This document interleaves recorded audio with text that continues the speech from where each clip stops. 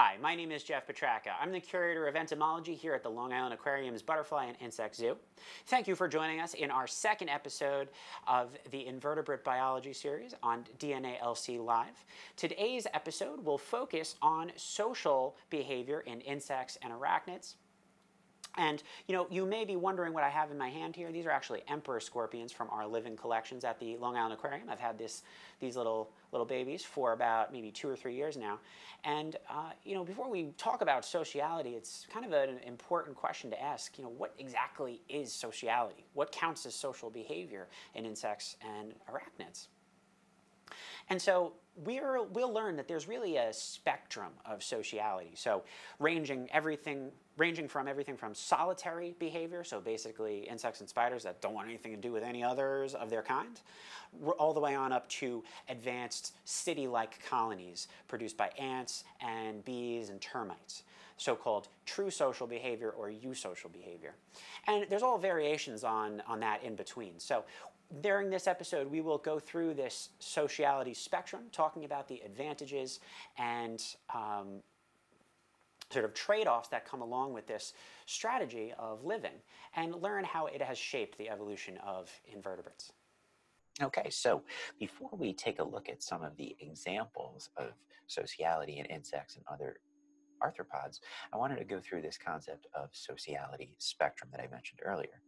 And so up on the board here, you can see that what I mean is we have this range of behaviors that fall into this spectrum of social behavior.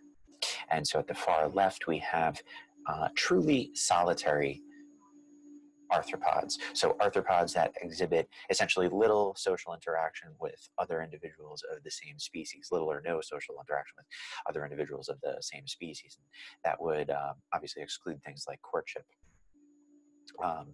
And then on the far right here, I have what is termed truly social behavior. And truly social behavior is also known as eusocial behavior. That eu means truly social.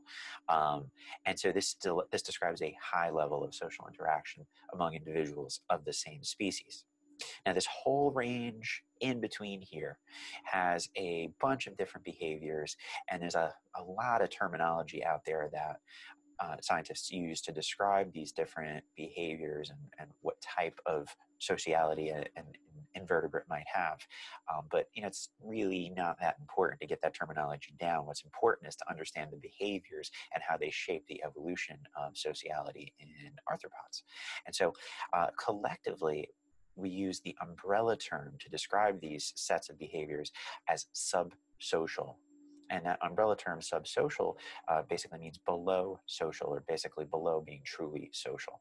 And it has some first steps that I would place, some first behaviors that I would place closer to the solitary end of the spectrum here, such as aggregation. And that's basically just insects or whatever other invertebrates that will join together in groups, like cockroaches, for example, might just associate with each other, or some types of cockroaches, I should say, but they really have no other social interaction with each other beyond that. Then we have things like food sharing develop, and food sharing basically means when an individual goes out and forages food, and then other individuals in that same aggregation might take advantage of that individual's hard work, and they'll share the food that one has brought back.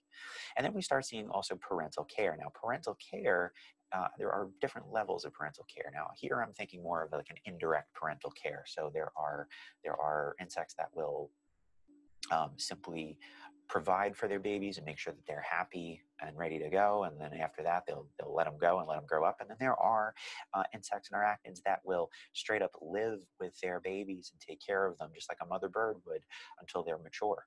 And so there's a range of parental care, but we do start seeing parental care developing even at the lower ends of the subsocial spectrum. But as we go up the spectrum, we start seeing some other behaviors develop, such as the division of labor. And this deals with things like cooperative nest building. So what I mean by division of labor is when individuals are living together in a colony, they might divide up and partition up the tasks of colony life. So for example, like cooperative nest building. So like if a bunch of bugs live in a hole or something and they're digging a hole, like maybe some of them will dig, will spend part of their time digging so that the others can also go deeper down into ground. And as we move further up the spectrum, we start seeing things like cooperative brood care, cooperative care of young. And so that's when individuals in a colony will work together to take care of the babies of that colony, whether or not they're their own babies or not. And we also see the development of the reproductive division of labor. And reproductive division of labor is a little bit different than division of labor. It's a little more advanced. And basically in the reproductive division of labor, we have the establishment of morphological castes. So individuals in a colony are so this division of labor has been so entrenched that they've started to develop different morphological features that might help them to carry out that task a little bit better. So think about, like, with ants, for example, you might have a large, big-headed ant with giant jaws that would be a soldier ant, and then a little ant that might be one of the ants that are responsible for taking care of the larva. So that's what we mean by reproductive division of labor. Lastly, we have the overlapping of generations, and that simply just means that there are multiple different generations coexisting in the same colony. And so these traits are more characteristic of truly social behavior, whereas these traits are more characteristic of subsocial and leaning towards solitary behavior. So obviously these are all social behaviors, but they definitely range over this spectrum. And I like to, again, there's a lot of different terminology out there, and I kind of prefer this terminology. I like to think of that sort of low end, closer to solitary, as communal behavior. Communal behavior describes when invertebrates might live in the same or occupy the same area as one another, which definitely confers some distinct advantages. And technically, communal behavior describes when individuals will share the same nest, meaning that they will literally all live in the same nest that was collectively. And then as we move, but again, they have no real interest in interacting with other beyond that. And then as we move up towards the eusocial end, we see cooperative or quasi-social behavior. And cooperative behavior describes literally like taking care of one another's juveniles, or extended parental care. So basically that's describing invertebrates or other arthropods that would spend quite a bit of time rearing their young up until adulthood, and so on. And so what I wanted to do was go through some of our aquarium animals and see how and go over a couple different examples that would fall into each one of these different categories, just to learn a little bit about how it has shaped the evolution of sociality in insects. So at the sort of low end of the sociality spectrum, we start off with so-called solitary behavior, or solitary insects and arachnids. And I can think of no better example of a solitary insect than a praying mantis. So right here I have a giant Asian mantis from Southeast Asia, from Malaysia. She looks very similar to mantises that you might find in the Northeast, but definitely not the same thing. She's known as Hierodula, and she is a vicious predator.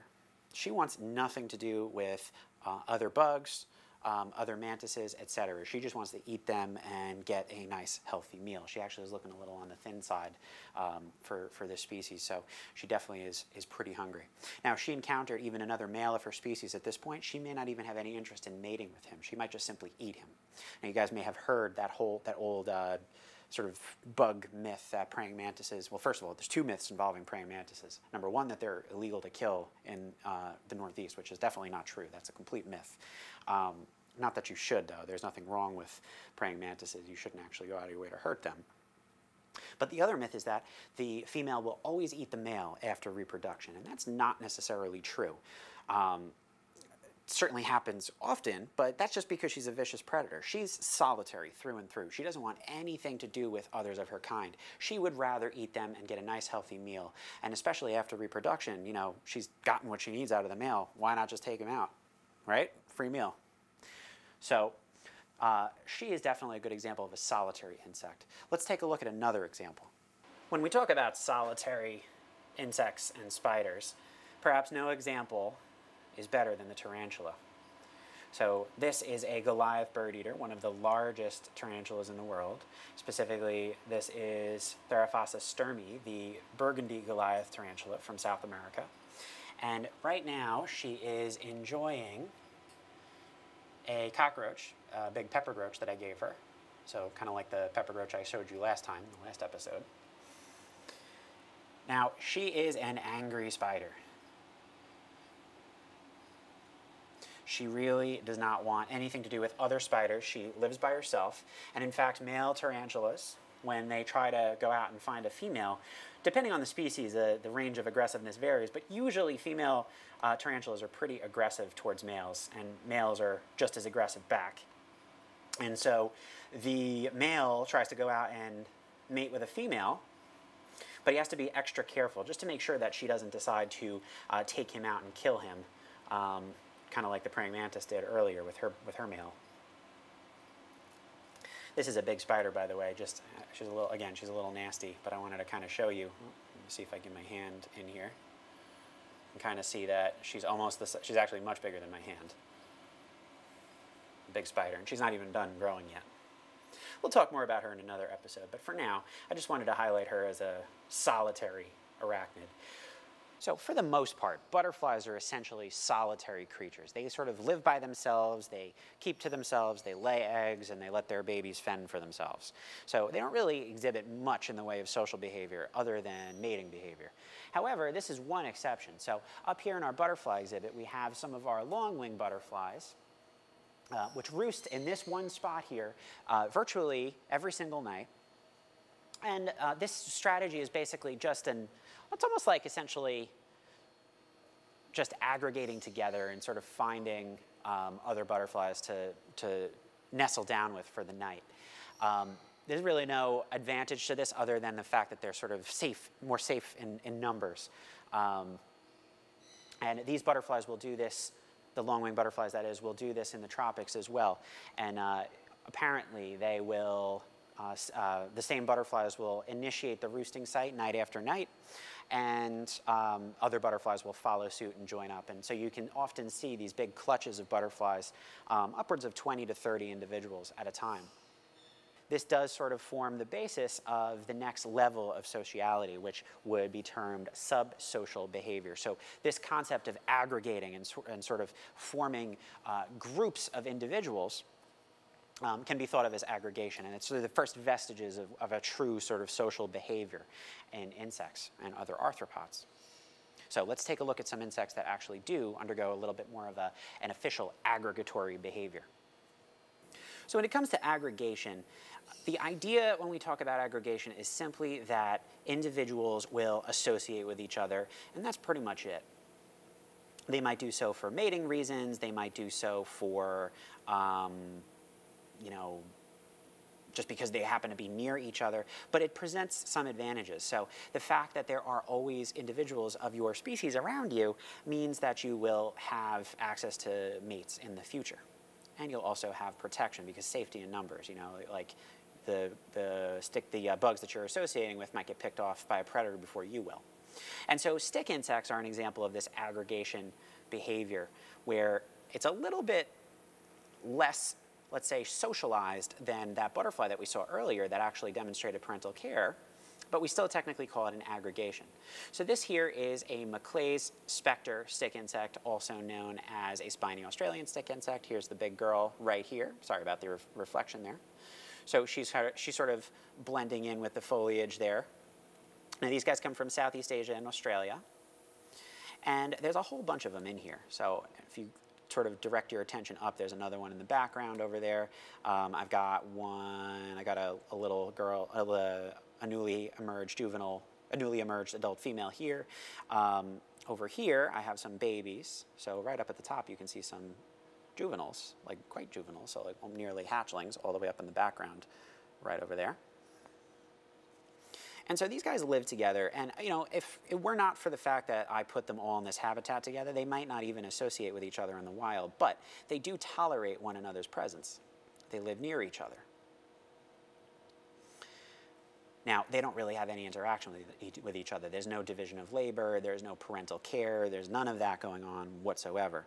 And so In fact, the moms are actually quite hands-off when it comes to child rearing. There's actually a male right up there. It's kind of cool. You can see the difference between the boy and the girl.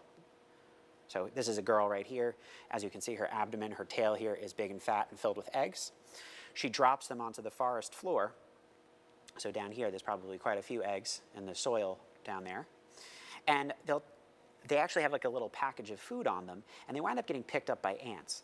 And if you look up at some of these hatchlings, let me see if I can zoom in on one of them a little bit more closely. Here's one right there, actually. Let's see if we can get a better shot of her. So there's a hatchling. That's quite a small stick bug. Notice, though, that it doesn't really look like the adult. This little hatchling has a dark body and a little orange head. She's actually losing her orange head at the moment, and she's got a little white stripe on her back. Now, the reason that the eggs had a little package of food on it is to attract ants. And the ants will pick up the egg with the package of food because they want to eat the food. They take the egg down into their colony. They feed on the package of food, and then they throw the egg in the garbage. For whatever reason, they don't want to really mess with the stick insect egg. But the egg is then protected for the time it takes the egg to hatch.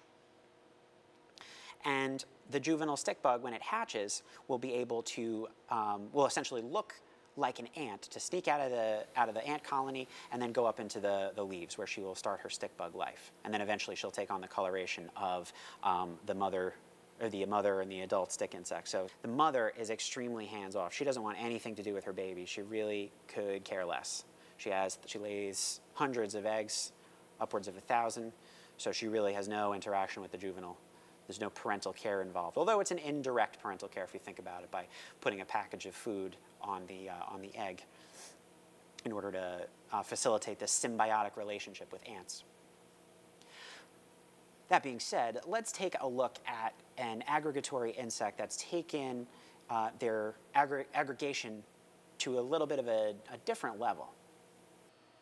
This butterfly takes aggregatory behavior to a new level.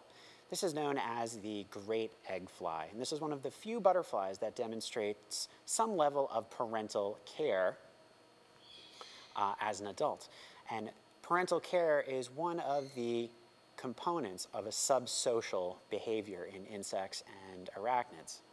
So this butterfly will lay on the top of her eggs after she lays them, and essentially protect them from things like parasites and ants and things like that. And this technically qualifies as parental care, but that's the extent of subsocial behavior in butterflies, really, other than the aggregatory behavior that we witnessed earlier.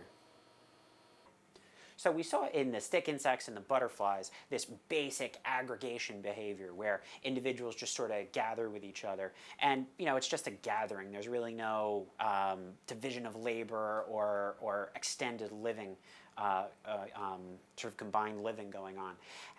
But let's take a look at how aggregation can be taken to new heights with our assassin bugs. So if we take a look at this log here, you will see several white-spotted assassin bugs.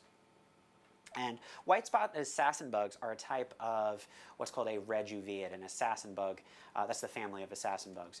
And when I say that word bug, a true bug actually means something to entomologists.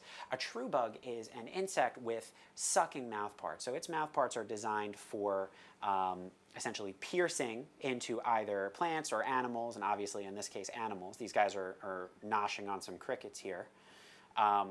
And their mouthparts are not designed for chewing. So like if you think of a grasshopper or a caterpillar, they have chewing mouthparts that break up the leaves. Assassin bugs and other true bugs have piercing mouthparts. And so these guys spend time with each other. They live together, and they all live in the same area, and but they really mind their own business. They spread out from each other. They nestle into separate little cracks and crevices. But when it comes time to actually eating, they definitely engage in food sharing. So we can see this guy right here enjoying a cricket all to himself. However, up here on the side, I don't know if you guys can get a good image of that. Right there, I have a nymph, that's this guy right here, and I have an adult right here, both enjoying the same cricket. So they're actually sharing food. This other guy's just sort of wandering over top. They really don't have good manners, as you can see. But anyway, these guys are sharing food right now.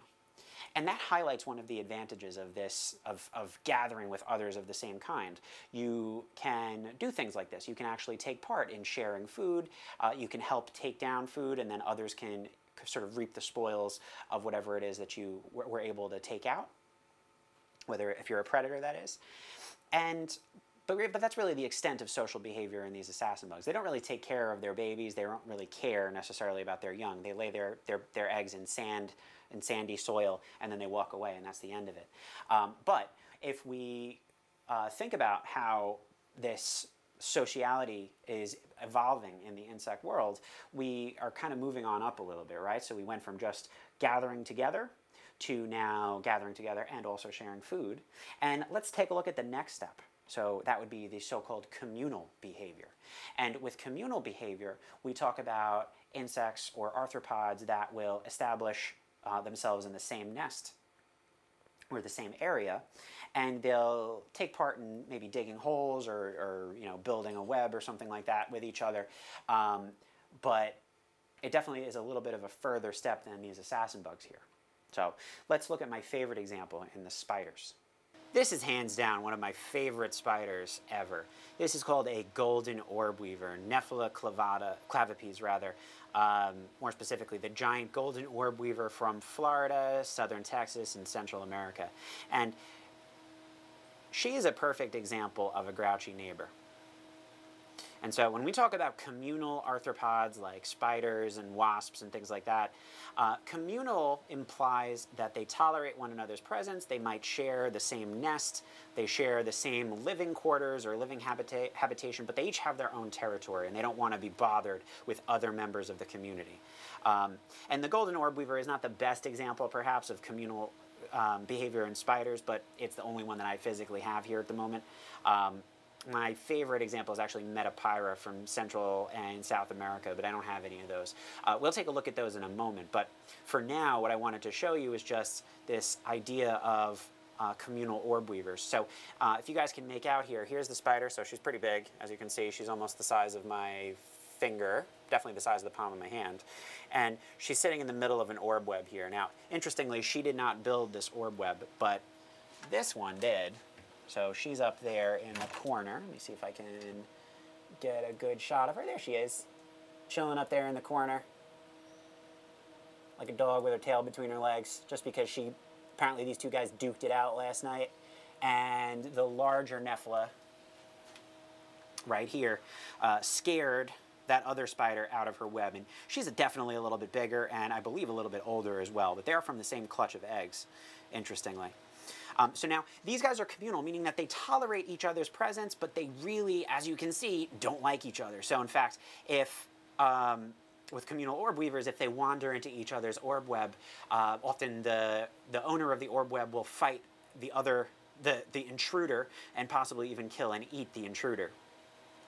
So they really are not necessarily best buddies or wanting to associate with each other, but they do like to live near each other. And the advantage of this, again, is just because they can, if they live near others of the same species, they can ensure that they're always going to have other individuals for both them and their offspring to reproduce with. They don't have to worry about finding mates necessarily. There's also other individuals around that might attract the attention of predators before she will. So in a way, it's like a safety in numbers sort of idea where she can ensure that she will, there are other individuals that might bear the brunt of a predator assault. And so, again, this is not my favorite example, but let's take a look at Metapyra, just because I think that highlights the idea of communal arthropods a little bit better. And we'll take a look at a few wasps as well.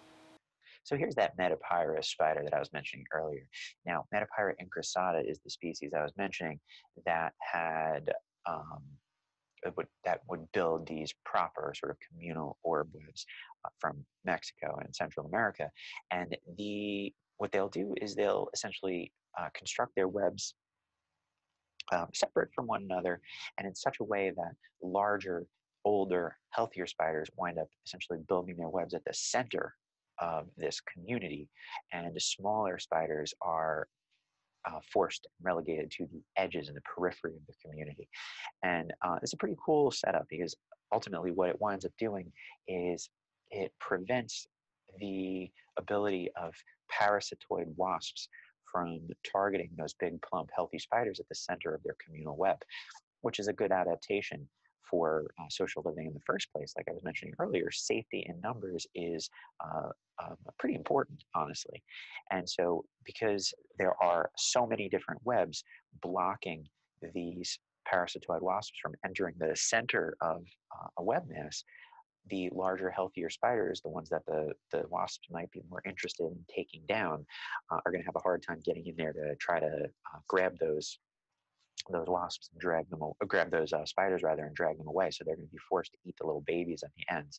It's almost like the idea of selfish herd in a schooling fish community or a flocking bird community. So I'm sure you guys have all seen a fish ball that's, again, in nature documentaries where like sharks or dolphins or whatever are trying to eat the fish in a fishbowl, and then they all wind up swimming together and pushing each other aside, and basically forming this giant fluid school of fish in order to escape predation. And that's kind of the same idea, except with webs and spiders. Now, I have a couple of other communal arthropods here as well. And so in the middle here, I have what is known as a cicada hawk. So if you guys have ever seen a cicada, that's those things that make the loud noises in the summer during the hottest parts of the day.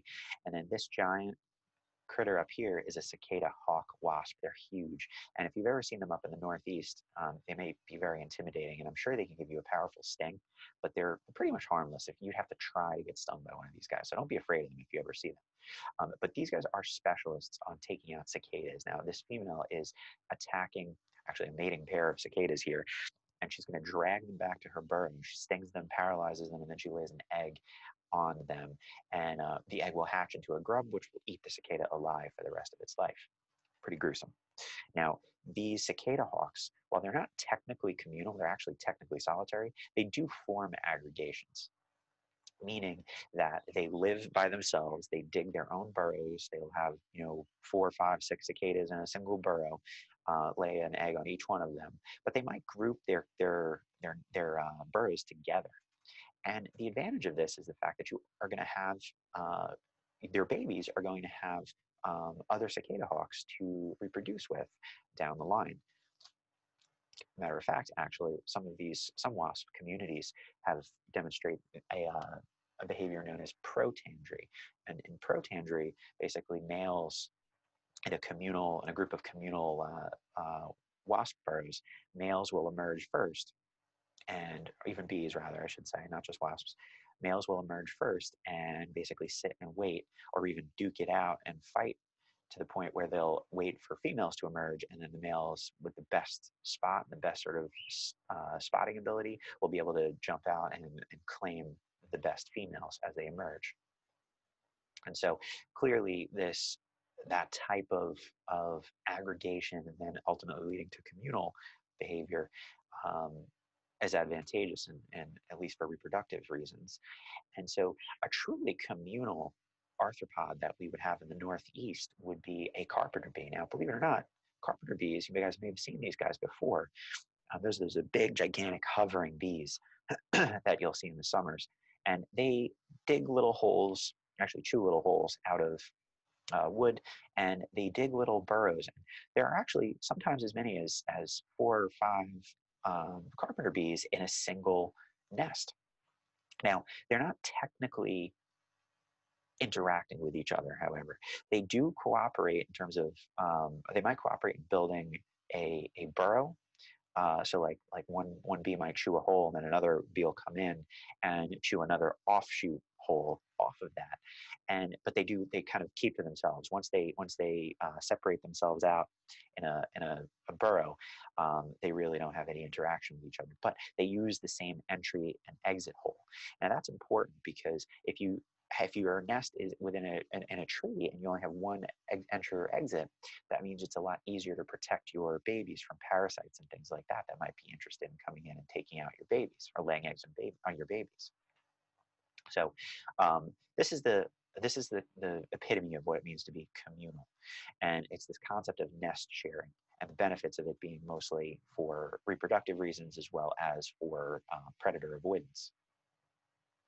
But then after that, we move on up to what I had termed cooperative or truly subsocial arthropods. And one of the first examples I wanted to use is one that I don't physically have. They were a little small, so I can't really, wouldn't look good on the camera anyway.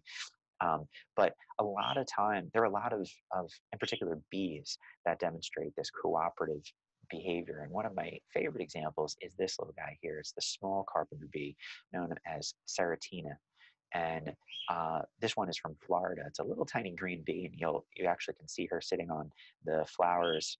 These are the anthers of, I believe I think it said in the picture, it was a puntia cactus. And they're collecting little pollen balls here. That's all those little yellow things on their legs. And she's taking it back to her nest.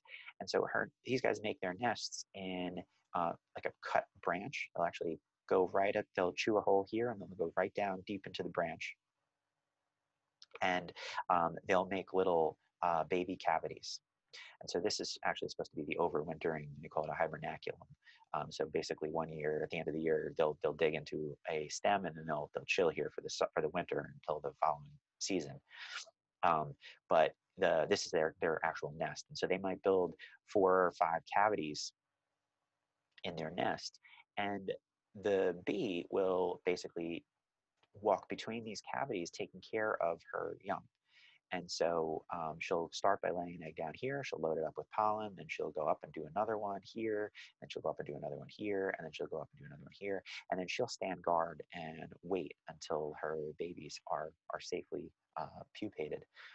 And so this cooperative, it's really just hers, not necessarily other bees involved here, but this is a pretty high degree of parental care going on. And the benefit of parental care is that you can ensure the safety and the health of your babies, or as many babies as possible. So, and it's actually been shown numerous times that when, especially there's some bees in particular that will sometimes be solitary, sometimes be social, sometimes be not social at all, etc. And when they do demonstrate this cooperative social behavior, the number of offspring, the health of their offspring definitely improves. But it comes at a cost to the bee herself. So she's unfortunately spending all her time taking care of her babies, spending a lot of time taking care of just these babies as well. So she may not be able to produce as many babies per se on her own, but she'll at least know that they're going to be of pretty high quality, evolutionarily speaking. So let's take a look at an example of some of the cooperative arthropods that we have at the aquarium. Here at the Long Island Aquarium, I think perhaps one of my favorite examples are these little guys. These are called Heterometris, or Asian forest scorpions, and this is a small colony that I've had here for several years now. And as you can see, I have a great big female there. Now she is the mom of this colony here. She's been taking care of these babies for as long as we've had them, honestly. I believe they are her babies, actually. Let me see if I can focus on her a little bit better there. There we go. All right, so I can see that I have a big female here, and then I have a bunch of little juveniles here. Now, these guys, believe it or not, I'm saying they're babies, but they're actually a little bit younger, a little bit older than that. They're not quite babies anymore. They're almost 2 years old now. And as you can see, I'm pulling my hand away, sort of, but I'm not really afraid of these guys per se. They're not a dangerous species of scorpion. I'd just rather not get stung. But the reason that these guys are cooperative is because they will engage in, their little colony will engage in cooperative nest building. They will divide the labor. So that's, again, one of the characteristics of subsocial behavior, a division of labor within the colony. And the juveniles will go off and dig little holes and make the nest a little bit bigger, in the wild, of course. Here at the aquarium, they sort of sit out on the top of the soil, and I give them a little piece of log here to rest on. So that's their little home here. Oop, she got freaked out a little bit there. You can see the little babies. They're very fat and chubby. But they'll engage in cooperative nest building, meaning that the babies will help mom build a nest. And they'll also share food with one another, and the mother has been observed actually pre-masticating, so chewing food, pre-chewing food, and giving it, regurgitating it to her babies. Again, just like a mother bird. So this sort of subsocial behavior is one of the most advanced in terms of the sociality spectrum that we mentioned earlier. And so when we have this division of labor, we have the aggregation behavior, those factors will contribute to us calling this subsocial behavior. So scorpions are cool and all. There are many, many insects and bees that engage in this subsocial behavior. So let's talk about a few of those. So we saw how our heterometrous Asian forest scorpions cooperate to, or form subsocial little groups where they cooperate to take care of one another's young and their own young. And they divide the labor in terms of digging burrows and so forth. And that leads me into another insect group that demonstrates the same type of social behavior.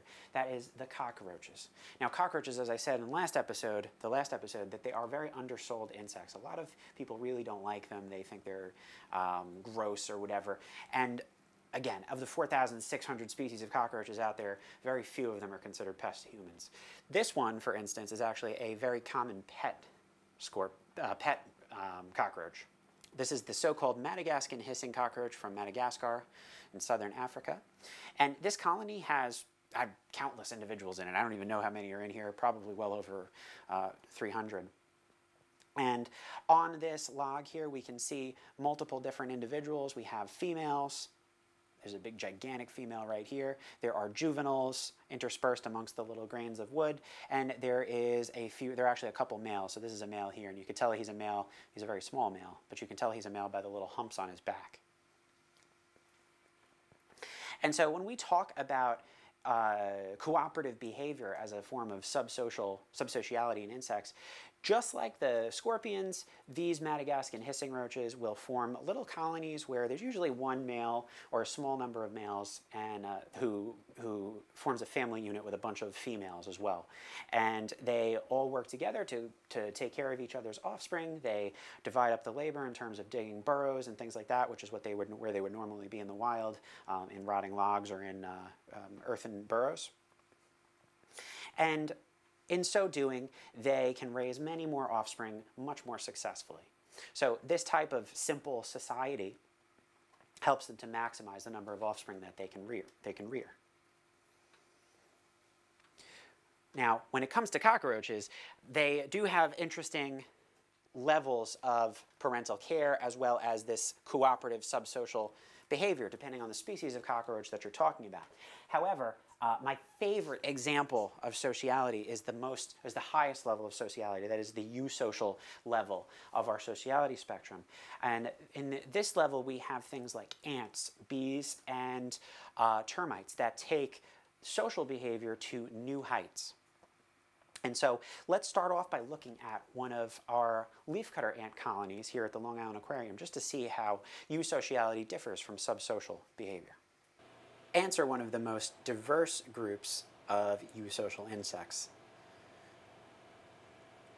Ants are actually all part of a single family of insects called the Formicidae. There are about nearly 13,000 species of ants out there.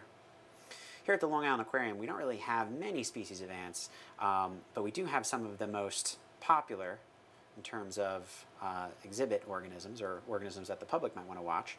And these guys are known as leafcutter ants. And so I'm trying to get a good shot of these guys carrying leaves and cutting leaves here. I don't have good enough camera equipment to get them much better than this, but you can see how, there he is. This little ant here is carrying a leaf that he just cut off of the food plant that he's sitting on. Now, this is a common shrub called euonymus, and we actually have to feed these guys throughout the year. Let me see if I can get him in focus a little bit better. There he is. So he is now carrying that leaf cutting, back to his colony. I don't know what he's doing, though. He's walking back and forth. He's a little confused here, I think. It's pretty amazing, though, that these leaf cuttings are many, many times the weight of the ant itself. So he's able to, or she rather, is able to lift that leaf cutting over the top of her head and carry it around like it's nothing.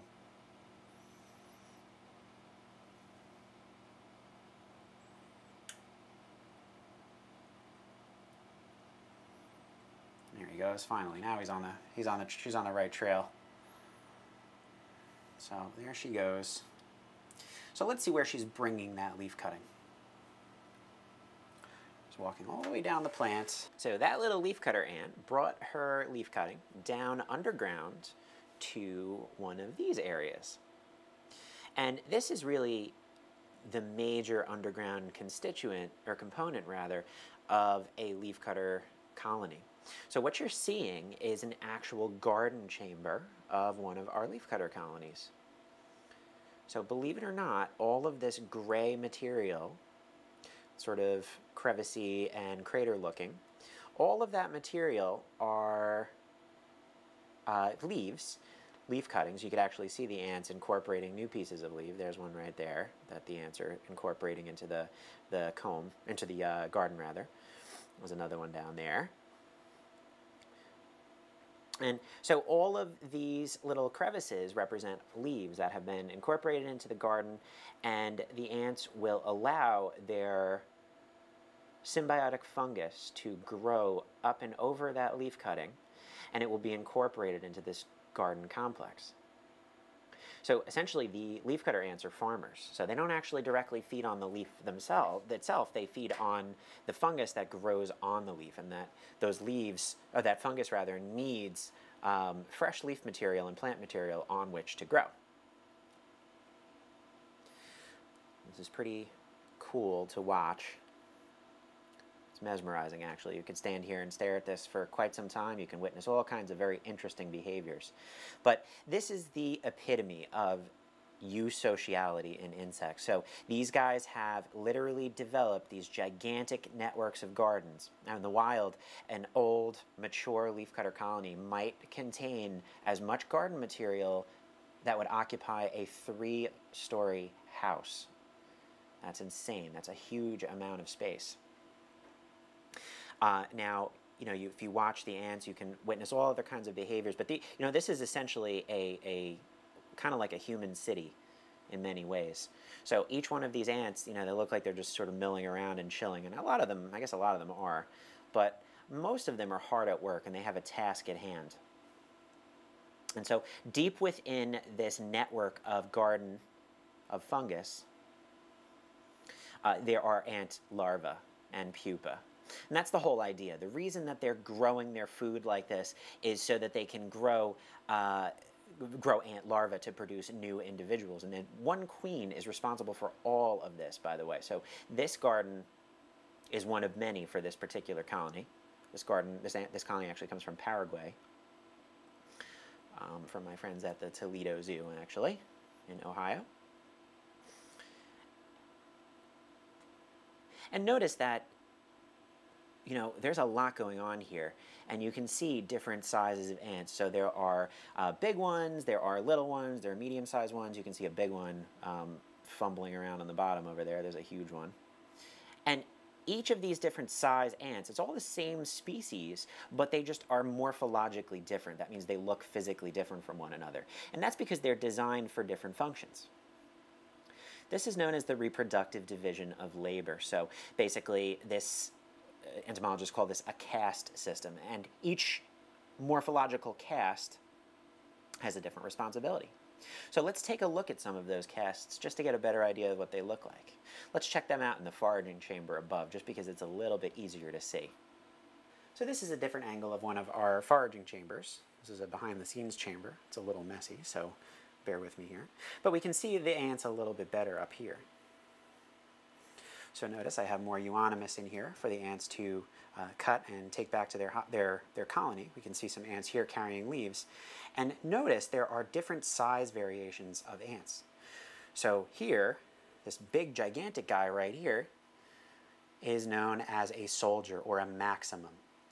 Maxima are the largest caste of leafcutter ants. And the maxima, their role is essentially to serve as guards for the foraging ants.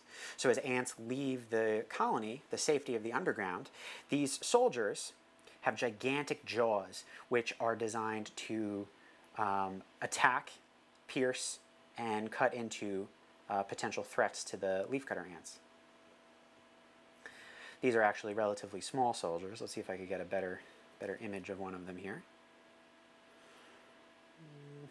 Maybe not. They're a little too small for this camera, unfortunately. But that's okay. You guys get the idea, I think. The next size are these leafcutters here. You can see that those are sort of a medium-sized ant. So let's take a look at this guy right here that's carrying the leaf. You can see him sort of wandering. There he is. Oh man, look at that guy. He's carrying a huge leaf. Go for it, buddy. You can do it. Yeah, that's amazing to see. Check that out. Oh. So notice that these guys are sort of medium-sized ants, and they are actually called media, or medium, singular. The media are responsible primarily as the brunt force leafcutter ants. They're the ones that are being turned out to go out into the rainforest and collect foliage from plants. And remember, I said earlier that a single leafcutter colony can grow to be the size of a three-story house underground. That's insane. That's a huge amount of space. So it turns out that leafcutter ants are so ecologically important that they can defoliate up to 17% of the surrounding foliage in a rainforest. That's incredible. And if you guys know anything about rainforest ecology, you'll know that the rainforest has this dense thicket or canopy over the forest floor. So much, it's so thick, in fact, that light can't really penetrate it. And as it turns out, when leafcutter ants defoliate trees, they allow sunlight to penetrate that deep thicket of canopy, and the light will hit the forest floor, where it will allow seeds that have been laying dormant for years and years and years, sometimes 30, 40 years, to germinate and race to reoccupy that defoliated spot in the canopy. Basically, these plants are competing for light. So leafcutter ants in their own way are almost like nature's gardeners. They're like the pruners that are taking care of trimming in the rainforest. Man, check it out. Look at that guy carrying that giant leaf. What a champ. You know, it always amazes me to see these guys doing such incredible lifting. And there's that soldier again. Now, just to kind of show you how damaging soldiers can be, notice that I put my hand in there for a second and they're already going up on me, biting me. Now, soldiers can actually bite down with quite a bit of force. They actually will cut right into your skin and leave behind a little red razor mark. He didn't actually get me in a good angle, but usually they're getting me right in my cuticle or something like that, and it's very, very irritating. Now notice actually how just my presence has really, really freaked them out a little bit. They're all going crazy now.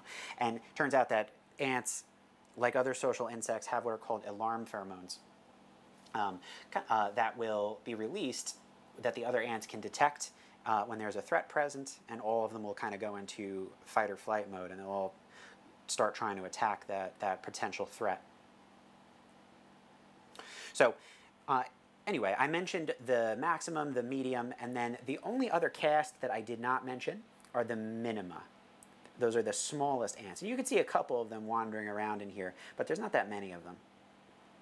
That's because those guys are primarily the gardeners. So actually, in some part, so are the media, but the minima really enjoy taking care of the garden. So let's see if we can see some of those minima here. In this fungus chamber, I can see little tiny ants. You can actually see them right up here. There's a little baby one right there. Look how tiny those are. Those are minima. And one of the primary functions of the minima are to serve as the gardeners. They're the ones who are taking the leaf cuttings and cutting into them, and their saliva, along actually with the media to some extent, their saliva actually contains chemicals that promote the growth of their own fungus and inhibit the growth of other fungus and other microorganisms. So believe it or not, it's almost like they're using chemical fertilizer and pesticides on their fungal crop, kind of like a human farm would, which is pretty incredible. You can also see right here a chrysalis, or a pupa, of what appears to be a soldier ant. It's a pretty big pupa, that's why I say that. I don't see any larvae though. Maybe you can see, there you go. There's a little white mass right there. Those are all chrysalises and, or pupa rather, and larval ants. And basically a larval ant looks just like a booger. It really doesn't look like much, so you're not missing anything if you don't see one. There's some more larvae there. You can actually see ants here carrying some eggs. Those are newly or soon to be hatched larval ants. And so the minima are small enough that they can go back and forth in between those little holes in the fungus. And when they do that, they pack their larvae deep inside the fungus.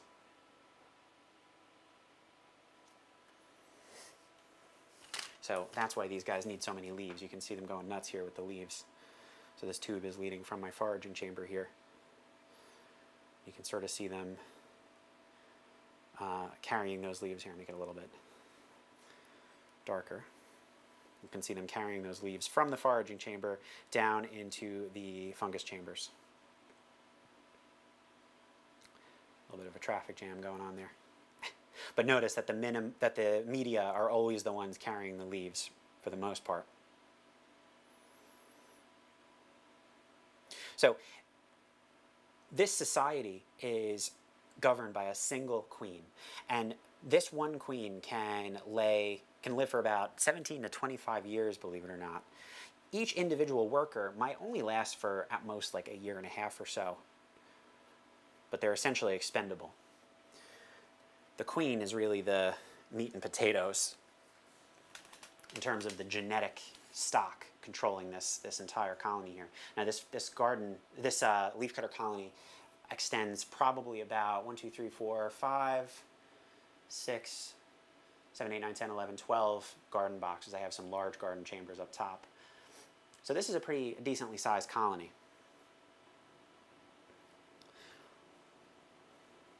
So let's take a closer look at some of these casts, just so you guys can see them a little bit better. I know it's kind of difficult here. So here are the leafcutter casts that I showed you earlier, but this is just a little bit of a better image to give you a better idea of what they look like. And so we see the minimum here, we see the medium workers here, we see the maximum here, and then we have a queen and a drone, which I did not show you earlier. It's pretty cool. You can see how these guys are quite a bit larger than the rest of the workers. The other thing that this picture highlights is the fact that there's variation or polymorphism within each of the different worker castes. So you can see that the media workers here are all various different sizes. And this actually might even be a soldier here, technically. But point is that there's variation within each of the different worker castes. There is variation. And so that highlights the way that these individuals even come to develop in the first place. And so these are all the same organism. Remember, they all have the same genetic programming, but the way in which their genes are being expressed likely varies. So it's thought that when a larva is developing in a leafcutter garden, the workers that are taking care of those larvae can actually alter the care that they're giving those larvae so that they develop to either a minimum, a medium, or a maximum. And that might be things like the level of feeding that they're giving them, or the time it takes them to develop into a worker, to go their life cycle to develop into a pupa rather. And essentially alteration of these environmental factors will change the epigenetic elements such as methylation that regulate various genetic elements of the body plan genes for these workers, for these developing larvae. So essentially, changing the environment will activate either a minimum body plan development, or a medium body plan development, or a maximum body plan development, or a queen body plan development. Drones, as we will talk about in a little bit, are actually haploid. So ants, bees, and termites demonstrate what's known as haplodiploidy. So when when a queen lays a single unfertilized egg, a haploid egg, it will develop into a male if it survives.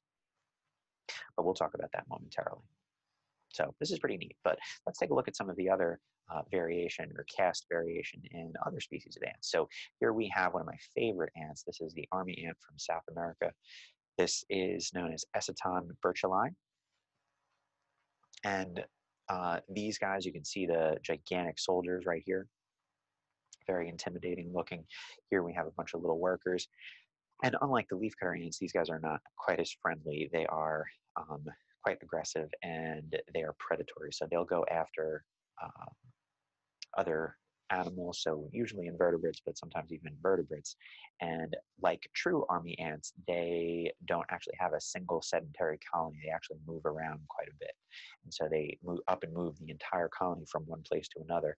And they literally make a ball of ants out of workers just to keep the brood, the larvae, safe within the depths of the colony. But then these guys, on the other hand, these are called honeypot ants. And honeypot ants come from the southwestern United States as well as Central America. And honeypot ants live in desert regions. And there's not a lot of variation among the different workers. Like they might be with different sizes and things like that. But one of the most obvious differences is in these guys here. These are known as repletes. And repletes are workers that have these gigantic balloon-like abdomens filled with sugars and other nutrients to serve as literally honeypots or honey stores. And so because they live in desert regions, these ants are omnivorous. So they'll go out onto the desert floor looking for fruit and plant material and other dead animals and things like that. They might even take out small insects. But if they can't go out and forage because it's too hot or there's not enough food out there, they have these honeypots, these replete workers that store nutrients for the ants so that they can survive during those time periods. Pretty neat. These are pretty alien, actually. And so ants aren't the only ones that have this eusocial lifestyle, though. So termites are another one of my favorite examples. And here is a perfect image of when I think of termite mounds. This is exactly what I think about. So this is probably a Termes mound in Africa, and you can see the size of this mound next to the lady standing over here. So this is probably 13 feet, 14 feet tall, and or larger even. And so this mound is all above ground. And a lot of this is empty space, really. We can actually see that if we cut into the side of this colony, we might see something like this. So it's pretty intricate and pretty complicated. I don't really want to spend a lot of time talking about this here, but basically these ants grow fungus just like the leafcutter ants, except they're growing it in the savanna of Africa, where sometimes you can find mounds like this even in Australia and South American deserty regions. And the whole purpose of this is simply to provide thermodynamic, to essentially cool and regulate the temperature inside of this colony to provide the optimum temperature for the fungus to grow. And so the fungus, I believe, grows up in these little sort of trenches over here. And then down here would be all the workers and all the nymphs, the brood, and the queen would hang out down here as well. I think that's actually the queen in the image here. And so, but just like in the ants, we see there's a variation in different body forms for each of the different termites in the colony. So we can see soldiers here. These are bigger individuals that are probably there for defense. We can see little regular medium workers here, which are probably just the foragers. They might go out and collect wood and other plant material on which to cultivate their fungus. And here we have a giant queen, and she's the most noticeable of all of the different castes. She looks like a giant sausage. She could be as large as 6 inches in size, and she's essentially a gigantic sack of eggs. So there's her head there, there's her thorax, and there's her abdomen. So she's huge, and she's kind of like the monster from the Aliens movie, if you've ever seen that, Alien Queen. Now, bees are, I think, the last example of this eusocial behavior. And this is just the honeybee right here, the regular Western honeybee that I think most people are familiar with. But there are many other types of bees that are also eusocial as well. So technically, bumblebees, even yellow jackets to some extent, are that demonstrate primitive eusociality. And there are other types of bees that are eusocial as well, but the honeybee is one of the most familiar. And I'm going to show you some actual bees momentarily, but I wanted to kind of point out that they have such a unique blend of demonstrating social behavior, interaction with each other.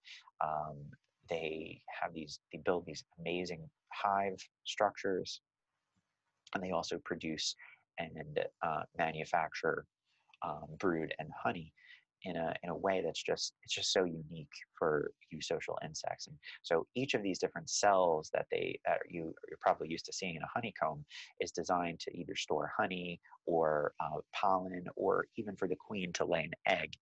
And a single in a brood cell, an egg will hatch into a larva that the workers will feed and nourish until it eventually will make a cocoon or a pupa inside of the brood cell and emerge into a worker. But whether we're talking about, termites, bees, ants, whatever, haplodiploidy is a commonality among all of them.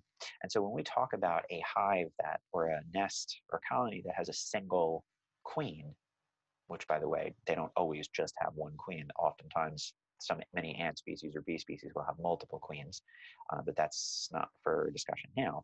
But in a single queen regulated colony, it's been suggested that haplodiploidy plays a role in how eusociality why eusociality has developed in the first place. And so the evolutionary biologist William Hamilton originally suggested this when he was talking about kin selection. Basically, he's saying that the more closely related you are, the more likely that you're going to try to demonstrate cooperative behaviors towards that other individual, to a closely related individual. So normally during sexual reproduction, we are, like, if you think about humans, for example, relative to our brothers and our sisters, we're about 50% related to them. So we're related to each other by a factor of about a half.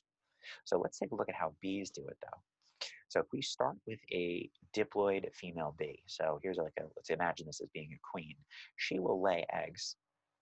Okay, and those eggs are obviously haploid, right? Without being fertilized by a sperm cell or by another egg cell, they're going to be haploid. And when she lays unfertilized eggs, they will develop into haploid male bees. Notice the factor of relatedness here. These guys are related to this female by a factor of 100% because they're haploid, right? They're related to one another by a factor of 100% as well. Actually, they're related to one another by a factor of about a half. But now let's take a look over here as we look at the sexual reproduction of a female bee and a male bee. So when these two guys get together, they produce fertilized eggs that are diploid, meaning they have the full complement of chromosomes. And what winds up happening is, because this guy only has genetic information from a female bee, right? He's haploid, remember, right? He will, when the workers are formed and develop, they're actually going to wind up being related to one another by a factor of 3/4. They're going to be 75% related to one another. They're actually only going to be about 50% related to their mom, interestingly. So this is in distinct contrast to like a human reproductive system where where we're related to our brothers and sisters by a factor of about a half. So these guys are much more closely related than other organisms would be to their brethren. And so, because of this evolutionary biologist Hamilton, who they eventually have coined the term Hamilton's rule, it's been suggested that because these guys are so closely related, they're much more likely to take care of the queen's eggs, because they're more closely related to her eggs than they are to the queen herself. And so it's in their best interest to take care of those eggs, because they can maximize the number of offspring that they can all produce as a single colony. Pretty cool. So let's take a look at some of our bees. just about everyone is familiar with the honeybee. They go out and collect nectar, pollen, and other plant material, as we discussed, and they bring it back to their hives in order to nourish their young and produce as many babies as possible. Now, each hive is only maintained, genetically speaking, by a single queen. And so I'm here at the Long Island Aquarium's beehives. We actually have 3 hives on the property here. They will be part of our new bee habitat in our butterfly exhibit this coming year. And I wanted to show you guys exactly what their honeycombs look like. So this is a honeycomb. This is actually a standard frame that beekeepers use. And you can see here all of these little tiny cells.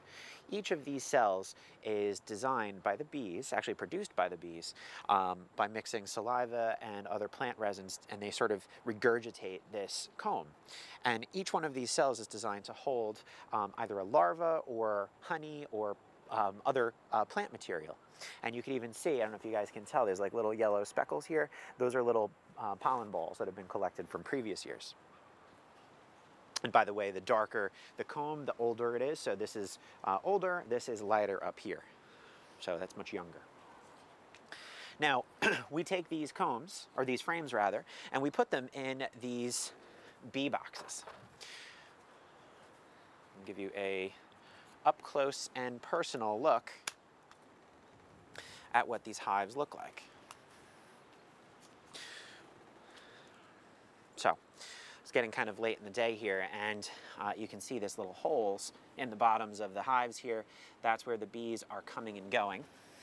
So if we take a look at this hive, I can see a bee trying to land right now. There's another one that just came out.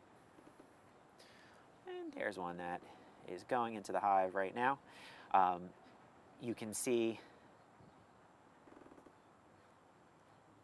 some of these guys are coming back empty-handed, but usually they come back with little yellow like thighs, and those little yellow balls on their thighs are pollen that the bees have gone out and collected. Again, this is not the best time to be doing this just because it's a little late in the day. It's kind of cold still. Bees really aren't going to be, the bees are really going to be that active until summer when the temperatures start increasing. But let's take a look inside one of these boxes. So now in the wild, a beehive would be located in a tree, like a rotten log or something like that, and they wouldn't be located in these boxes here. These boxes, the whole purpose of these is just so that beekeepers can keep better tabs on their bees and produce honey. That's one of the products that we humans are very interested in extracting from the bees. So there you have it. Check that out.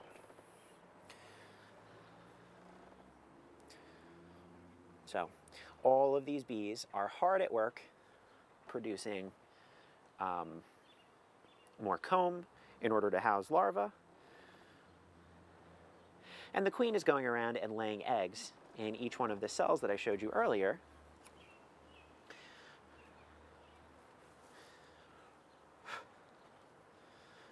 And the workers are busy going out and collecting nectar and pollen in order to feed to those larvae and make them big and healthy. So this strategy, as you can see, is pretty effective. This sort of division of labor that we discussed and dividing up the responsibilities of the hive have allowed a single queen to produce this many workers in a very short period of time. Now, by the middle of summer, this hive can be one or can be multiple boxes high, and it will be loaded with larvae, honey, and bees.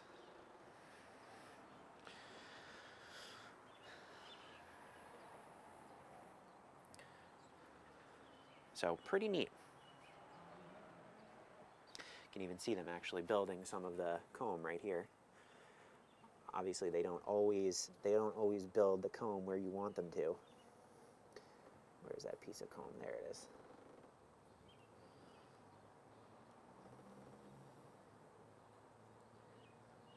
Many people, by the way, are afraid of bees for good reason. I suppose people can be allergic to them. However, as you can see, these guys are pretty docile. They're very gentle little animals. They really are not interested in messing with me. And as long as I respect their space and I don't go busting up their hive, they're not going to mess with me.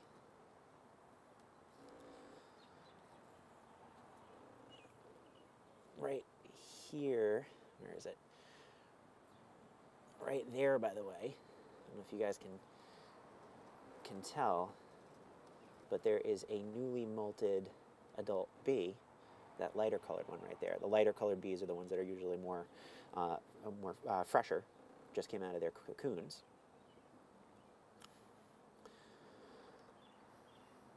But yeah, let's leave these guys to it. I don't want to mess with them too much. Well, I hope today's episode of our Invertebrate Biology series has shown you the different degrees to which social behavior can exist in the insect and arthropod worlds. And I hope that you've also gained a new perspective on what it's like to live in a social arthropod society. After all, many of the behaviors that we saw today were behaviors that humans demonstrate in their families and their societies. We finished off our discussion of sociality with a discussion of the truly social or the eusocial insects. And I think it was pretty clear that one of the commonalities between many of those social insect societies were plants. And next week's episode, we will discuss the plant-insect interactions that help to allow some of these societies to come about, and how the evolution of insects has driven the evolution of plants, flowering plants in particular, and vice versa. Hope to see you there. Don't forget to join us next week on DNALC Live, and don't forget to follow us on our Twitter at DNALC and our Instagram at DNA_learning_center.